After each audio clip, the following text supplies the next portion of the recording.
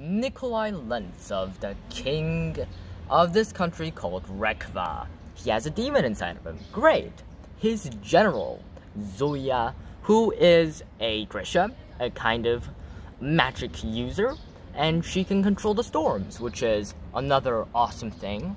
And there's another character named Nina, who's a spy in a foreign country who hates people who use magic, calls them witches, and basically treats them badly. Hello fellow BookQuesters, it is I, Aaron the BookQuester. Today I have this awesome epic fantasy book for you guys today. King of Scars by Leigh Bardugo. And by the way, don't be fooled, I'm pretty sure she is a girl. And well, let's get right on to it. So, Lantsov, oh my god, I keep forgetting his like Nikolai Lantsov. Whatever. Anyway, Nikolai, he has a demon inside of him. Each night, he turns into a demon, flies away, and kills some sheep, or some sort of thing. And it's kind of weird, and it's literally so bad. And Zoya, who is extremely beautiful, but, well, basically, you know, if she goes into a room full of men, she would eat them for breakfast and grind their remains under her foot. That is how ridiculously hard she is, which is great. And yeah, so it's a pretty thick book. And well, basically what's going on is that basically a couple decades ago or a couple years ago, I'm not really sure because it's not really clear, there's this guy named the Dark King, and he was Grisha, but he didn't need an amplifier, which is like a device that basically amplifies their power. I mean, kind of obvious. And he's a Grisha, and he himself is an amplifier. They're kind of rare, but he is, and he's really, really powerful, and he wanted to take over Ravka. His intentions were mediocrely good, but when people refused his rule, he basically killed them all. So, yeah. And then he cursed Ravka's heir, who is now the king of Ravka, our dear, Jesus Christ, his name, Nikolai, King Nikolai Lantsov. He's now the king, and he still has a demon inside of him, and he thought the demon was gone after they defeated the Dark King a couple decades ago or a couple years ago, I'm not sure. He is now, the demon's back, basically. It's just how it is right now.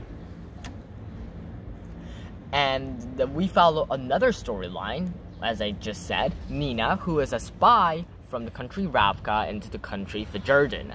And Fjordan, basically what they do is that they capture our dear, you know, people who can use magic, the Grisha, and they're captured and they're drugged like hell. And they're drugged, and this drug, it makes them stronger, but they pretty much die from addiction, and they die. Drugs are bad, guys. And they drug them, and they just want more, and they basically use that power when they're drugged. Since Grisha dies soon after they're drugged, they take advantage of that power, and they make weapons, they make huge castles with that magic. And yeah, that's basically what's going on in Fjordan. And our dear, Jesus Christ, their names, man, I swear. Nina Zenek, she the spy who got sent by Nikolai. She is a spy, and she's rescuing these Grisha who are being abused and who are being captured and who are living in hiding and in fear to bring to Ravka to rescue them. And while that storyline happens at the same time, our dear Nikolai and Zoya basically finds out a way that they could kill the demon inside of him, which is like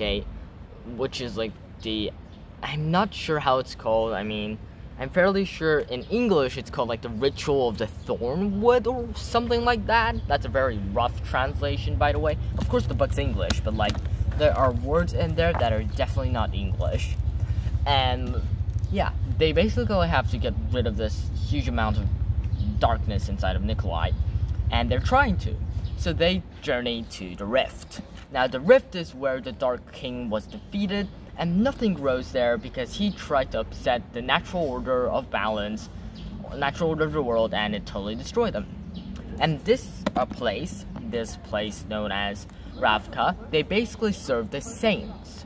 Saints are people with great power.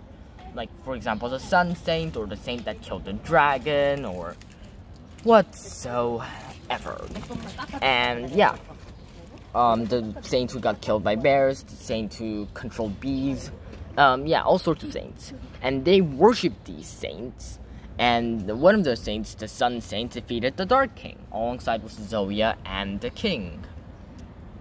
So basically, they traveled to the Rift because there they could find this ancient thornwood thingy that could probably, with the right ritual, get rid of the demon inside of Nikolai. And it could possibly kill him. I mean, what's the risk, right? And yeah, and then Zoya calls up the storm, and Zoya, and Nikolai is teleported to this place, and they're stuck there until they get rid of the demon, which is incredibly annoying. And there they meet their precious saints, who actually are trapped in the fold, and all they want to do is get free and have a mortal life. And they are wanting to get rid of the stupid demon inside of Nikolai, so that Ravka doesn't fall into teeny tiny pieces. And one of them, a dragon, he teaches Zoya that what she was taught about the Grisha, how they can either be a heart tender, or a person who can control the blood flow, or a wave maker, I believe. I'm not sure. Who can control the water, Inferni, who can put fire on things, and a weather maker. Look, guys, there's so many things in this book, and I just read it, okay? It's confusing. And Zoya's one because she can control the storms and the weather and whatever, and the wind. Okay. And yeah, that's pretty cool. And the saint who killed the dragon, says that actually that's not how amplifiers work.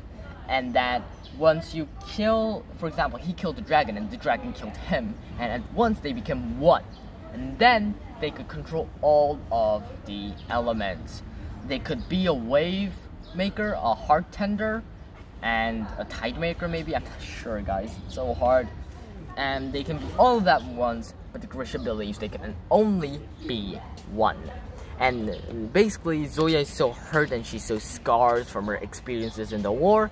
And her new mentor, I guess, the dragon, lets her get rid of all of that. And then it is revealed that one of the saints who was pushing Nikolai to try this thorn ritual thing to get rid of the demon is actually loyal to the Dark King and wants him resurrected, which is another plot twist. It's like 3 books in 1 book, and it's a series.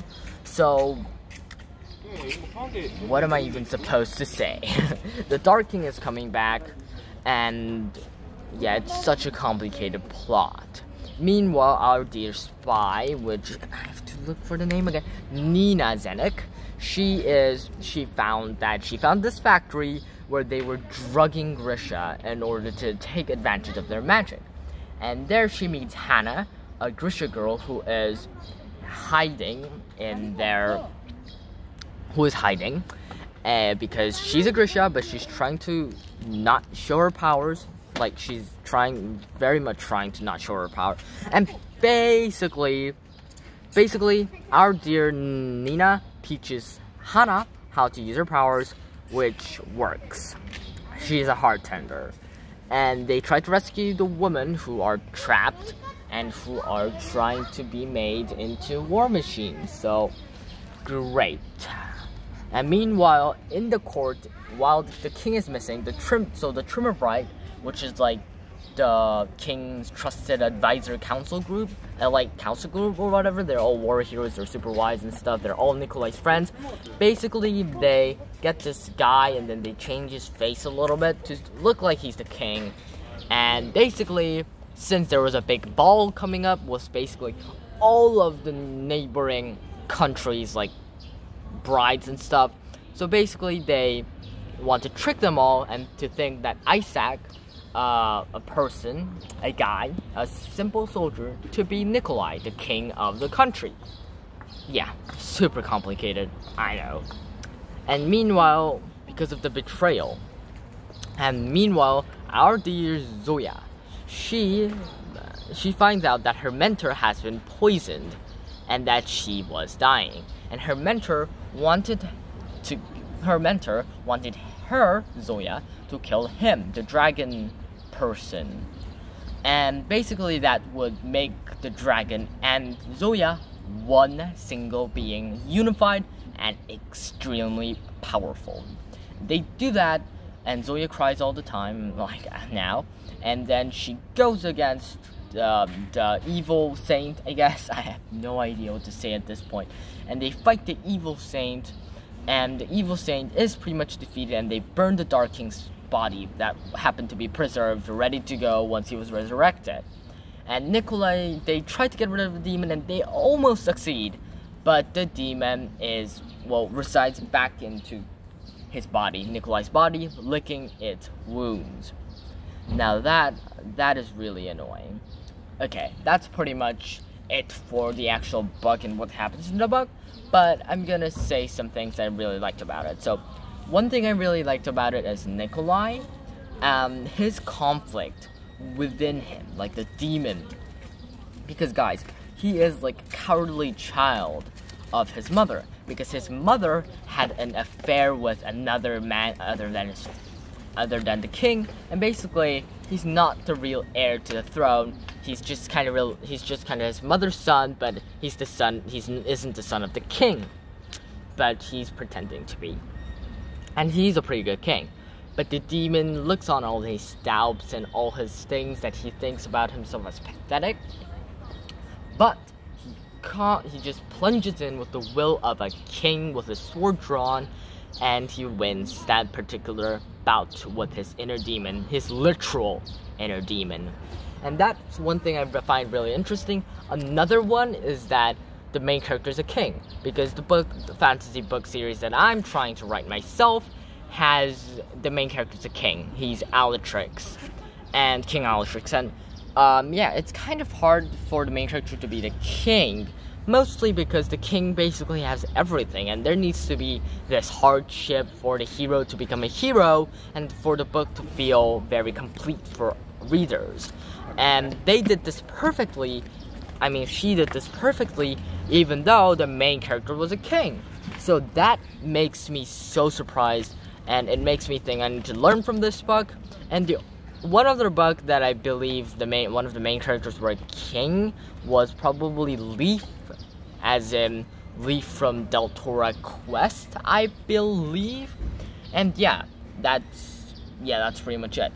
And those two are the facts, like facing his literal inner demons, and also he's a king. Like, he has a lot, but kings aren't isn't a good position as you might think. It's actually a really hard position. So those are some facts that I'd like to consider. And yeah, it's a really great book, and I highly recommend it. I mean, it's a big series, so I'm probably gonna go through all of it. Hopefully it's in my local library. It probably isn't, if I'm being totally honest. So I'm probably just gonna have to buy them. What's new? And like always, your BookQuester, Aaron the BookQuester. Have a great day. Read this book. You got it. It's a great one. It's a super must read.